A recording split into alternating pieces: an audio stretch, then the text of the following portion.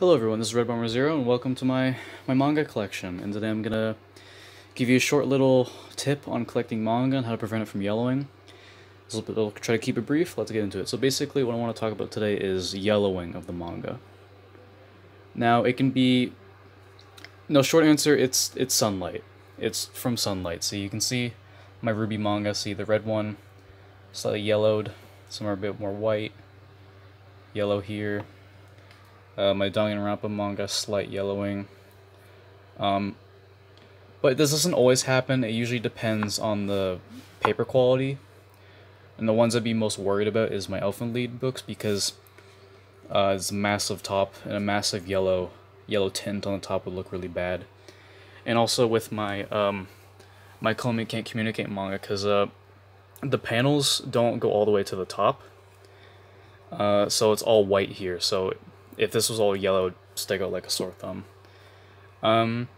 This is least common with Yen Press manga because their paper quality is pretty high. Same thing with Ranma, like it's pretty white at the top. My Slime manga is kind of yellow compared to the second one. Yeah, well, not always for Yen Press because some of my Goblin Slayers are kind of yellow. This could happen like from the store. It probably wasn't even me that caused it to be yellow. It's probably just from the store. But yeah, and you see people use these like plastic covers for their manga. Don't even worry about those. Those won't do you any good. Cause even the UV rays can still go through plastic covers, and if it's humid or whatever, your book will still absorb that humidity, and the plastic wrap around it will keep that humidity in the plastic, and it'll just make things worse.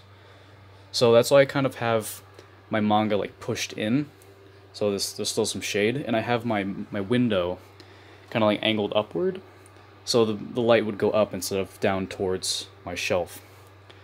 And the Visbigs, you won't have to worry about those going yellow. Their page quality is pretty high in my opinion. I don't want my closet collections to yellow because it would just look really bad.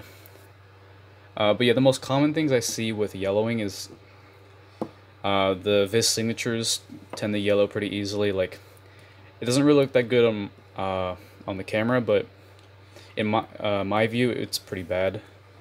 Notice with my my Dragon Maid manga, like a lot of my volumes are quite yellow as well.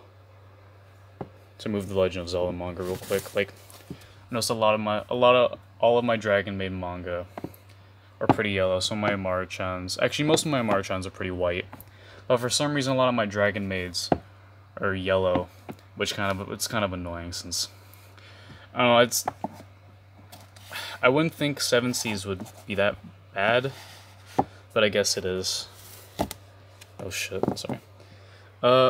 Yes, some like Nisekoi. That's pretty... This is an older manga, so I expect to sit on the shelf for a while, so it'll probably absorb some light over time. My JoJo manga, that's fine. Everything else down here is fine. The One Punch Man's a little yellow. But yeah, basically, short answer. Shade good, sunlight bad. Just try to keep your stuff away from sunlight, especially me because my shelf is next to my window. And if you have blinds, angle your blinds upward so light's not coming down your shelf.